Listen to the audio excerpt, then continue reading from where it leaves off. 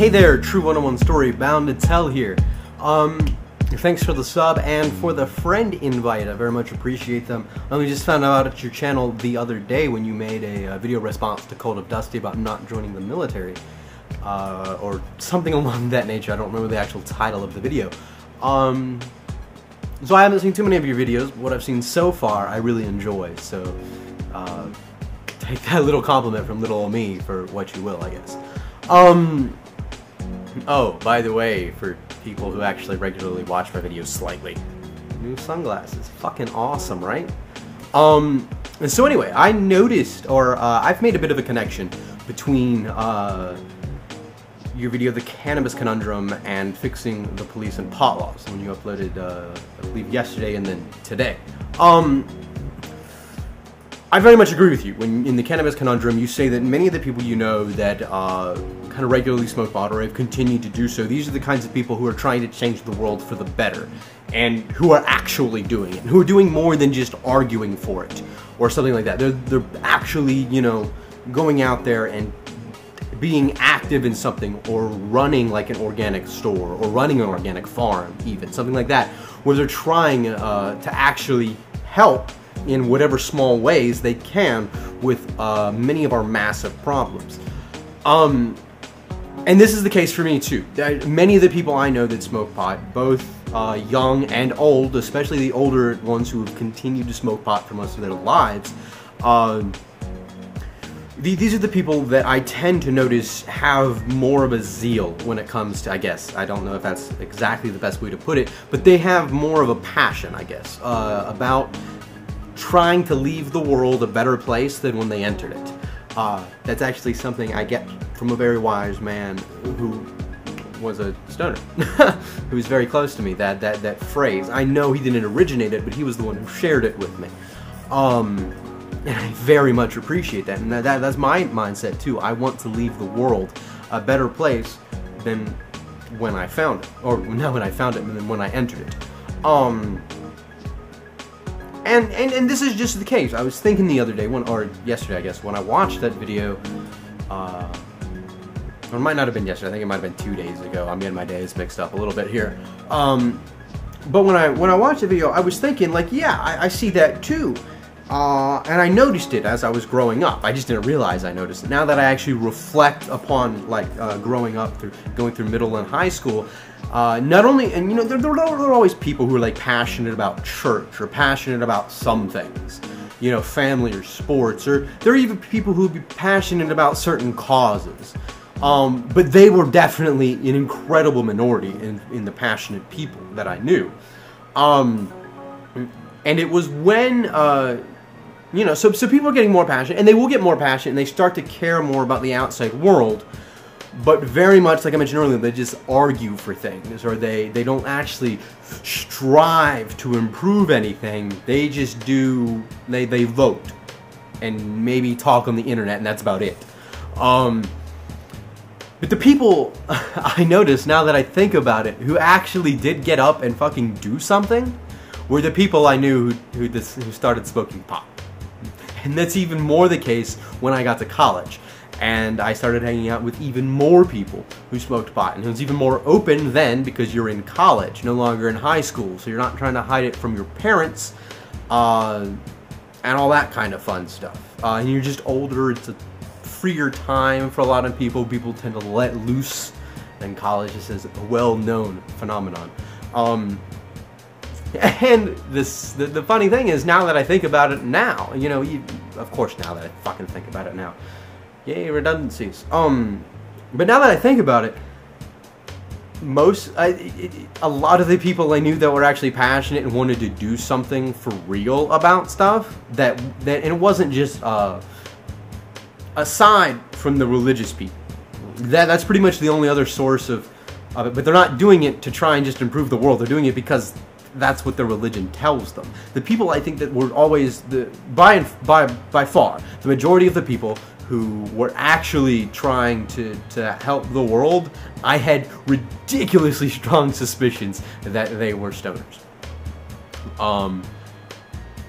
A lot of them, not all of them, and this certainly isn't the entire case. What I'm saying is that this seems to be a trend that I've noticed, and I agree with you in your picking out of the trend. But in your video that you made today, filming the police and pot laws, when you're talking about how the prohibition laws against cannabis in particular are detrimental to society, and they harm us, and they sort of diminish our image and our standing with the rest of the world because of how backwards we really are on it, even though most of the world kind of sees that. But I mean, things are changing, you know, in different places at different rates, obviously, and it would be better if we were to take more initiative and just, you know, get rid of it first and lead, you know, an international anti-prohibition movement or something like that. You know, America could easily get itself on top of that and show the world how the fuck to do this stuff. And I'm sorry, I know you in a couple of videos you said things about cursing. I don't have that same thing, so I do apologize slightly. I will try and keep it a little less, though, when I know the person I'm trying to talk to has some kind of aversion, whatever that aversion might be. Not that I'm trying to point out that that's a bad thing. It's just, you know, people are different. That's all that fucking is. So, but you talk about how it's just, it doesn't do us any good to just arrest these people. And there's the obvious reasons why it's just not good to just arrest massive amounts of people for stupid ass reasons like this. But to make a connection between the trend that we've both noticed and arresting people, is that when we're arresting the people that smoke pot or have pot in their possession, or any form of cannabis, we're arresting those people with the zeal to fucking change the world for the better. We're arresting the people who are actually trying to go out there and solve some of our biggest problems by actually participating in them. Participating in the solutions, rather than just saying, oh, we should argue for this law. You know, the people are actually going out there and living their lives according to their principles. That's who we're arresting, really. Now, I know there's a lot of stoners out there, and that's certainly not the only kind of stoner. I'm sure that you know people who smoke pot that treat pot like crack. I mean, well, I do, at least. I mean, I know people who treat video games like crack. I mean, I know people who treat, I did know one person who treated his stamp collection like crack. He always had to get stamps. You know, that was his thing. I mean, it's way different. Obviously, this is just a shitty metaphor.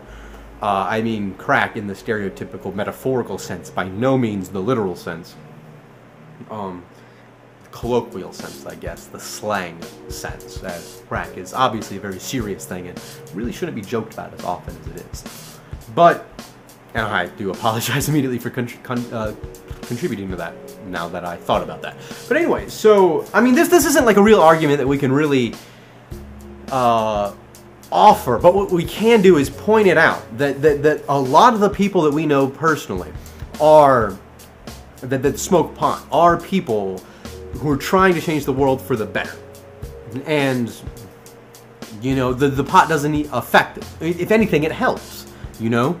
But, you know, and so when we arrest them, you know, that's who we're arresting. We're not just arresting degenerates of society. You know, people will think of the stereotypical stoner. The stoner who's just gonna sit around his house, smoke pot, listen to Sublime, and fuck the, you know, just, I don't know. They probably don't fuck it. I don't know. I've never been a traditional stoner. I've never been the stereotypical kind of stoner. I've been lazy as shit, but never because of pot. So I'm not sure exactly how it works, and most people I've known tend to be of the change the world variety, but that's just because I can read people relatively well and not become friends with jackasses. But anyway, I just thought that was an interesting connection, you know, so it's not just those stereotypical stoners that people think of when they get arrested. It's not just them. It's fucking, it's all the people. It's a mixture of all kinds of people. Just because you smoke pot doesn't mean you're just immediately bad. And I think that's what this is saying. But this gives us a little bit of a punch to that statement, you know? But just to share one thing real quick, Obama did say he inhaled, and he inhaled quite frequently. That was the point. And now the dude's president. So